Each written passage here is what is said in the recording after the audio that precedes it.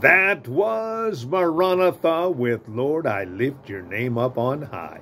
Here on your radio station, AM 930, The Light, Edmonton's Positive Talk. Well, listen to what Ezra says in Psalm 119:06. He says, Lord, I have made a decision that I am going to perform your word, and I will also keep your righteous judgment. So here he says, Lord, I've made a decision. I have decided that in my life and in my lifestyle and the way that I live, I am going to live according to your word. Now, that is a wonderful thing that we should do every day.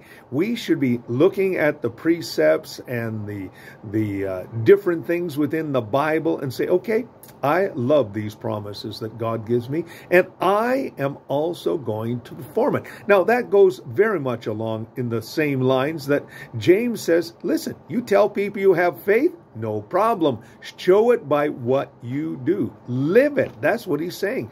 You see, it's easy to say, I love God. It's a lot different when you actually live that out in your day-to-day lifestyle.